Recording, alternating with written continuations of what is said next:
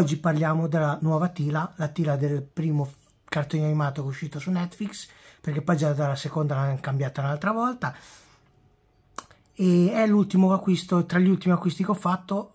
Nel video i miei acquisti a Milano l'ho presa su Caustech nel negozio e è una Teela molto molto bella, però a me non piaceva, devo dire, perché a me il primo cartone animato, i personaggi di come erano disegnati, come erano fatti, molto belli, molto. L'idea sarebbe stata bella, però hanno stravolto tutto e a me non piaceva. Credo che è piaciuto a pochi, perché poi nella seconda hanno ripreso un pochettino la trama vera e propria dei Master. Ha voluto fare un seguito dei Master rovinando tutto. Che dire, e niente, questa Teela qui, come vedete dalla scatola, è una Teela rivisitata. Questa Teela non è brutta, perché in realtà non è brutta, però non assomiglia niente alla Teela. Se invece di essere Teela era un altro personaggio stava benissimo, perché bella è bella. E vabbè, insomma, per la trama l'ho andata a vedere nei cartoni animati, non voglio né fare spoiler, anche se credo che tutti gli amanti dei Master l'hanno già visto tutte e due le stagioni, almeno la prima. Poi delusi dalla prima, può darsi che l'hanno visto la seconda, ma io la vedrei. A me non è neanche piaciuta tanto la linea che hanno seguito, perché nei 200X avevano seguito una linea secondo me molto giusta. Nelle prime stagioni parlavano dei Men contro Skeletor, poi sono usciti gli Uomini Serpente, durante hanno fatto vedere altri nemici tipo il Conte Marzo, i Giganti e così via, poi hanno fatto vedere gli Horde, però doveva proseguire con gli Horde, però purtroppo non avendo avuto successo l'hanno interrotto lì. Io non vedevo l'ora di vedere gli Horde, li hanno fatti vedere solo in un episodio di ricordi contro Re Grayskull e non hanno proseguito. Sì, Hordak l'hanno fatto sentire più volte, perché poi è quello che trasforma Skeletor in Skeletor, in sostanza, però non abbiamo visto niente della battaglia, di quello che succedeva o non succedeva. L'abbiamo visto in questo secondo anno qui, nella seconda stagione di questo qui di Netflix, però hanno il brutto vizio di far morire le persone troppo facilmente, troppo rapidamente e stupidamente, detta così, secondo me. Gli uomini roccia l'hanno fatto morire in 2 secondi. Hordak sì, combatte tanto, però poi alla fine, poi vabbè, non voglio spoilerare, quindi chi non l'ha ancora visto non si tappi le orecchie, ma credo che Hordak in realtà non sia morto, perché lo fanno vedere alla fine con Shikonadora in versione Hordak, che sicuramente lo riporta in vita, lo salva e sicuramente ritorneranno gli Horde. Però gli uomini serpente, ecco, sono dei personaggi che quando sono usciti negli anni 80 non mi facevano impazzire. Poi devo dire, vedendo il 200X li ho avuti tutti, come ho avuto anche tutte le Teela, anche la Teela versione serpente, molto bella, non verde, come si chiama, Goodness, no, in versione proprio serpente, trasformata sia lei che Menetans in 2 personaggi serpenti.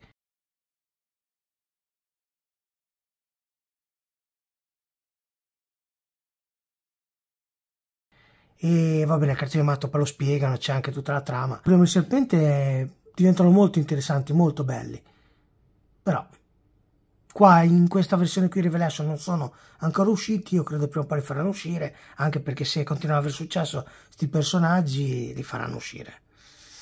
E vabbè, torniamo a noi, niente. Allora qui abbiamo questa Teela, come ho detto ha un bastone ma più una lancia, ha una specie di katana, ha un manico che sicuramente è da quel manico che lì che c'è la katana, c'è la lancia, c'è di tutto, non si capisce bene qua. Ed è questa qua, molto molto bella, con i capelli rasati da un lato, tirati da un lato. Nella prima stagione si innamora di quell'altro personaggio di colore che non ho preso, perché francamente non mi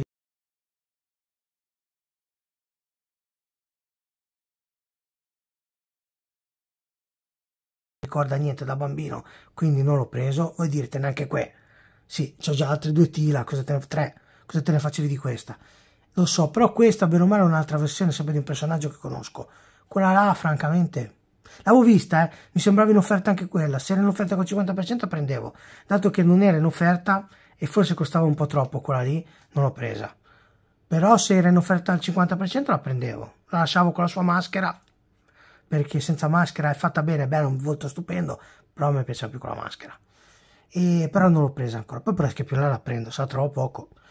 E niente, non ho altro da aggiungere, la scatola è questa, vedete Teela, questa versione un po' amazzone di Teela, che si unisce a un'altra donna e va in giro a picchiare gli scagnozzi di Skeletor, scusate.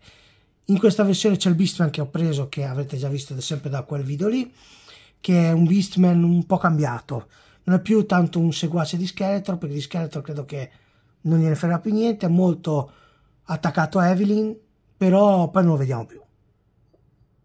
Lo vediamo solo la prima stagione e poi sparisce Beastman, un personaggio molto importante, molto bello come Beastman, è sparito. Apriamo questa tira.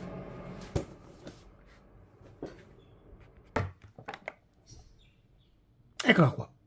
Eccola qua, ora poi arriviamo dalla confezione, vediamo tutti i gancettini. Molto molto molto bella.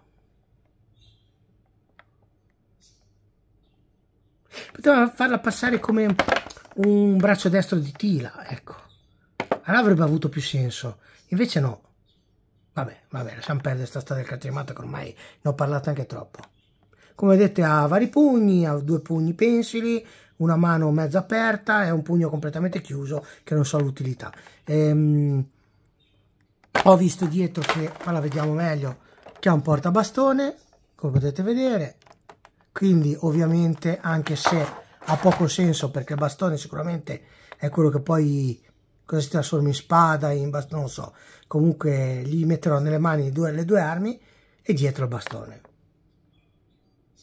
Anche se quando usa la spada credo che il bastone non dovrebbe più esserci, però va bene così. Vabbè, la tiro fuori dalla confezione e la vediamo, dai.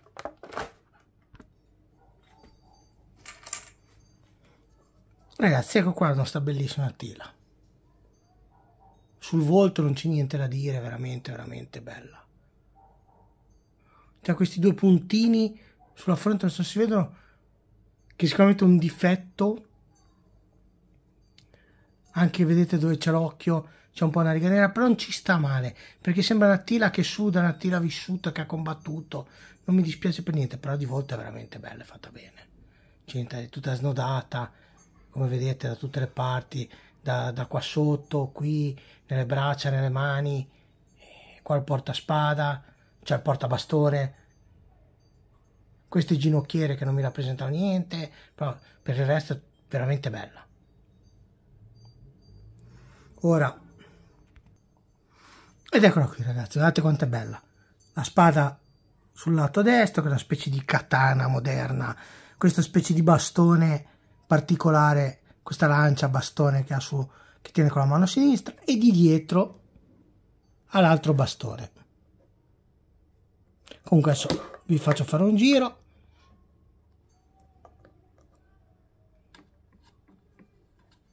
Se trovo, ecco qua.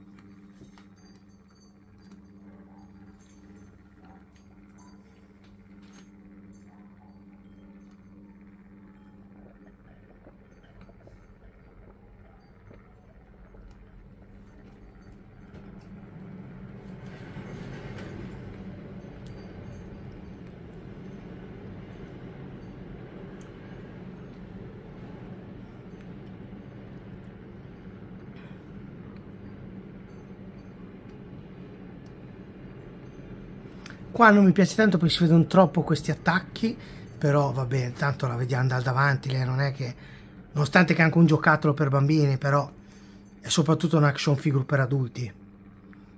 Io credo che questi giocattoli qui ci giocano molto più gli adulti che i bambini.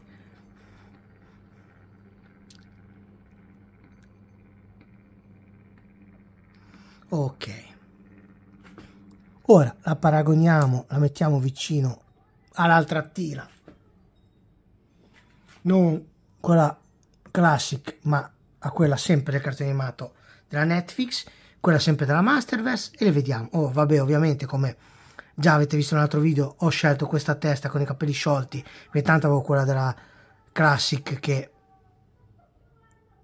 con i capelli raccolti, con quella specie di corona, quindi ho preferito mettere questa versione qui per averle un po' tutte, ed eccole qui, come potete vedere, eccole qui.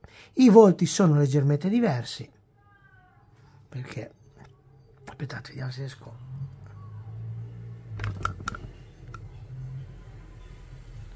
Come potete vedere i volti sono un po' diversi, poco ma un pochino diversi li sono, levando che una ha il viso più ingrunito, quell'altra un po' più o un po' meno. Insomma, sono questi. I vestiti ovviamente sono completamente diversi.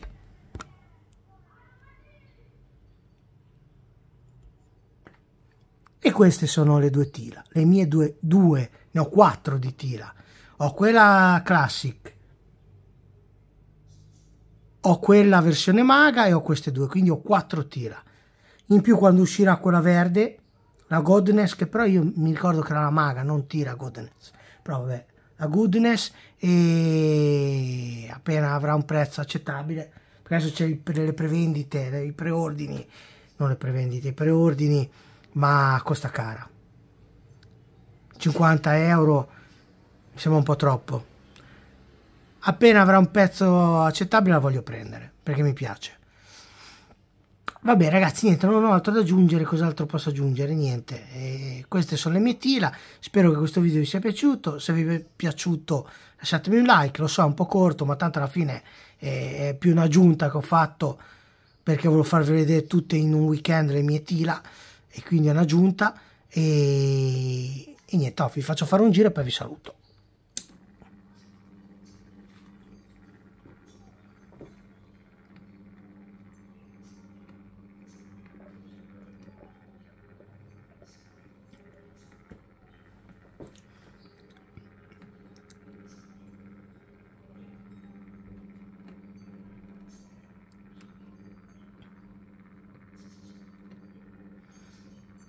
Non aggiungo altre cose perché tanto sono cose che non ho già dette nel primo video, è inutile che le ridico anche in questo, cioè poi mi ripeto e non serve a niente, tanto tutte cose che bene o male chi ama i master le conosce.